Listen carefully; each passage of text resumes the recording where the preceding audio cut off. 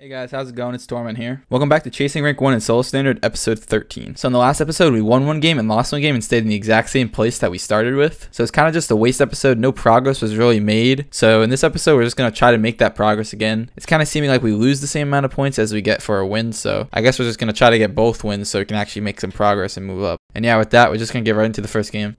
Alright, so we start game 1 on the new Neo Tokyo map that just came out. We actually have an RLCS player in the team, Timmy.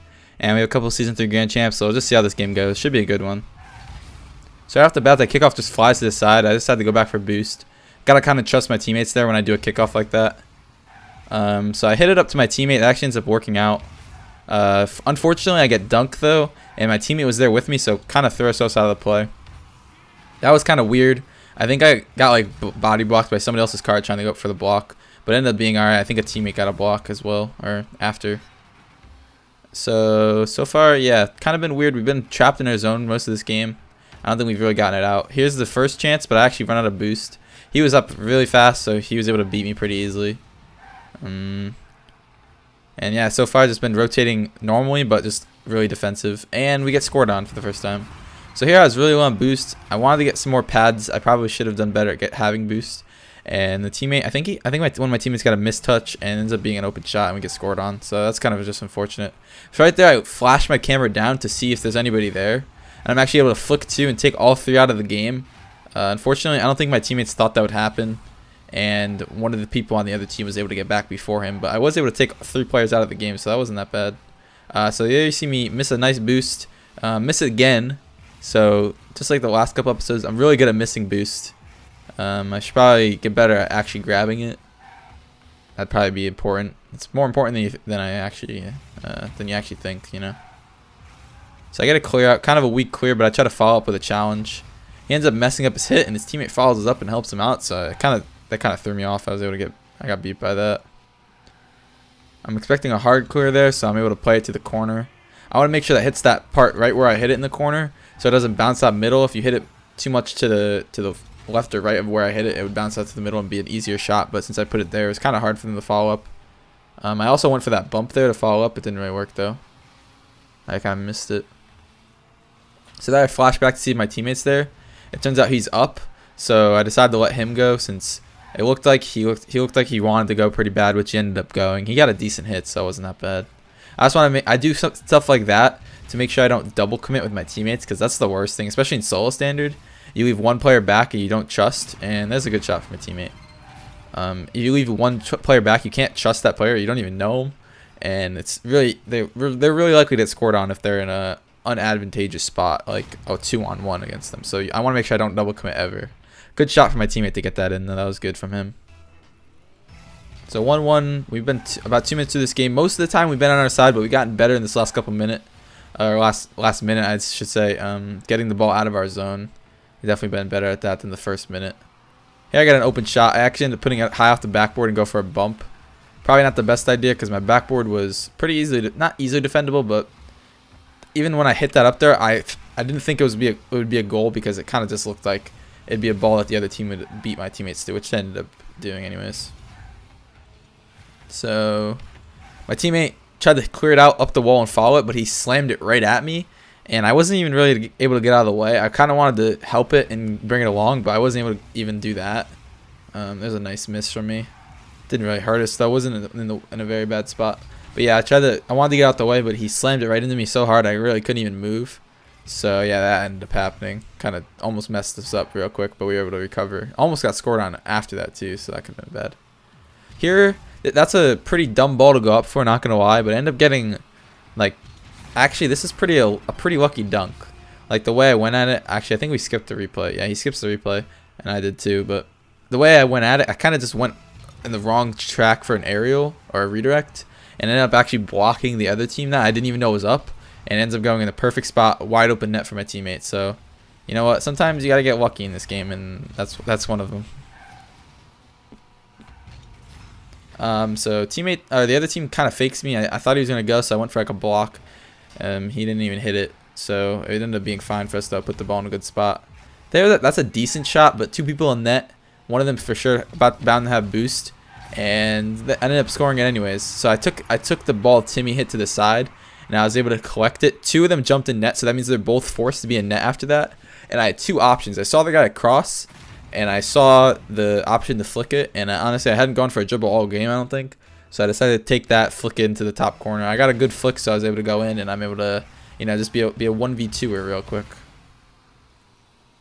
So 1 minute and 15 seconds left. We're up 2, so we just want to play smart. It's definitely a losable game still. You don't want to like take in as if it's in the bag already.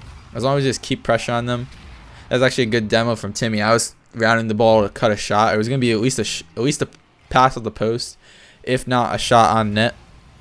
But he ends up demoing me and taking that option away completely. So that was good from him. My teammate's able to get a clear out, and they kind of mess up on their defense. So they kind of delay time. The more time they waste, the better for us.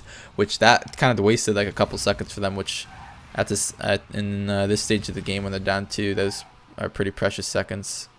I decided not to go up for that. It looked like Timmy was going to beat me no matter what. My teammate's able to get a save even though it looked like the other team was going to have a hit. He ended up getting a hit, or not getting a hit. And there I kind of missed, but my teammate's able to keep it going.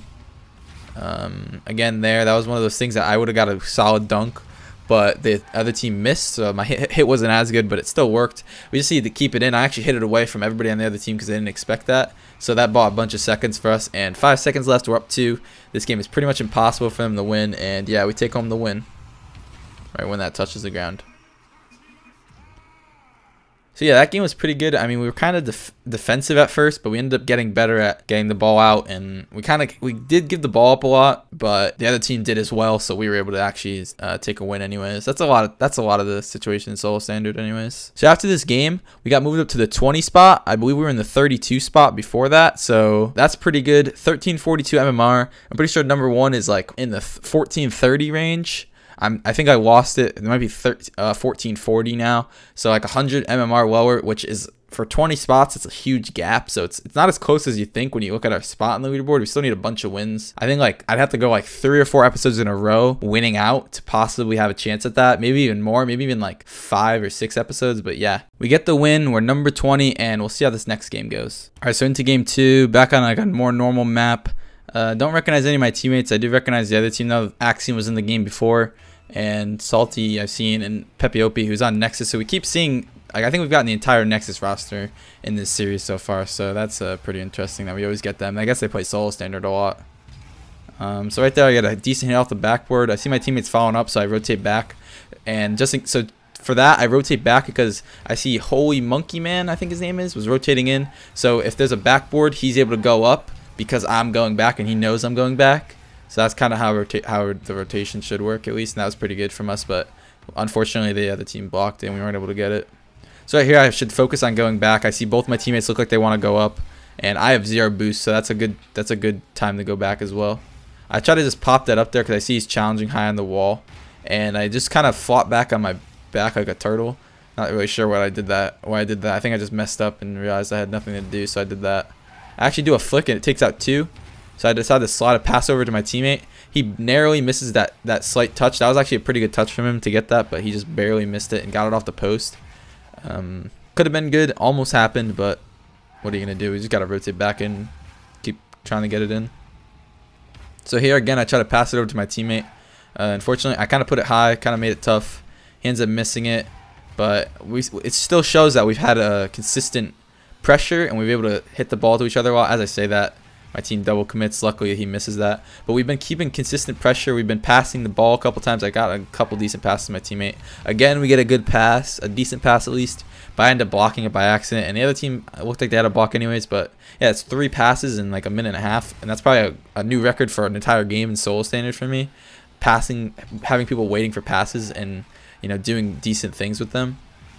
And there again, my team keeps decent pressure, makes it hard on the defenders.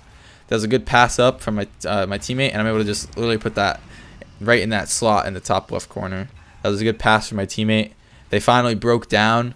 One guy in net, the other guy wasn't able to get the challenge, and it just gives me a pretty open shot. So our pressure's shown off good so far, that's for sure. So right here off the cheat, they had nobody cheating, so I'm able to play it to the wall and grab the boost. Instead of getting an air dribble though, they challenge it, and it kind of just flies up to the middle, which perfect opportunity for my teammate to one-on-one dribble. This is what, for the other team, they should never let this happen, of dribble like this, but I think the one guy crept up when he shouldn't have, and the other guy was flying from something else, like he went for a hit or the kickoff or whatever. So that was a really good dribble, a good opportunity to fake there, because obviously the guy last back is going to be panicking. He doesn't know what to do. He's probably not the greatest at defending dribbles, most likely, and my teammate gets a good fake, and he's able to get an open net shot because of it. So there I crossed it, but there's no one there, but at least we're able to keep pressure off that after they try to dribble it out. So right now, we've just been suffocating them like this whole game. We've been doing really good. We're like the team, like the opposite of last game, just keeping complete pressure. I go for a shot. I kind of was focusing on my accuracy there instead of my power or my placement. And I get a decent shot, but it was obviously so low and right at him that he was able to get it. And it doesn't work out. Hit off the backboard there. Actually, I think I get bumped on my landing, and it puts me in a spot that I can better follow the hit up. And I don't think they expected that, so I pop it over 2, and it's a wide open net for my teammates. So we've been doing really well. We've been synergizing pretty decently, and we have 2 minutes left, up 3 goals. There's not much else you can ask for in solo standard, as long as you don't throw the next 2 minutes. It's pretty much a guaranteed win. Most teams on the other team, at least, and any team in solo standard, aren't coordinated enough to make a comeback like this, and yeah, there you go. They actually forfeit the game, so I don't think they believed it either. I definitely didn't believe it. They didn't believe it, and they forfeit. The way they were playing, I guess they didn't like it, so they just left. Actually, that one teammate was Diamond 3. He was the lowest player in the lobby, but if I was watching this game before knowing the rank, which I was, I would not expect that at all. I thought he was going to be around the rank of champion 1 or 2, but he played pretty well that game. He got a couple decent goals, and yeah, that was actually a pretty good all-around game from our team. I think we worked pretty well. Probably one of the better solo standards games I've played of this season. So after that game, we only moved up from the 20 spot to the 17 spot, but if you look at it, there's a huge gap in between those spots. We moved up 15 points, so that's a pretty good progress in this episode, and so that I'm pretty proud of that. I think this is the highest we've been this season so far. I'm not 100% sure about that, but I'm pretty sure about that. And yeah, so we're pretty high up there. We're making good progress. It's like 80 points away from the #1 spot. It might go up by the time we get more games in, but yeah, that's it for this episode, guys. I hope you enjoyed, and I'll see you in episode 14. Peace.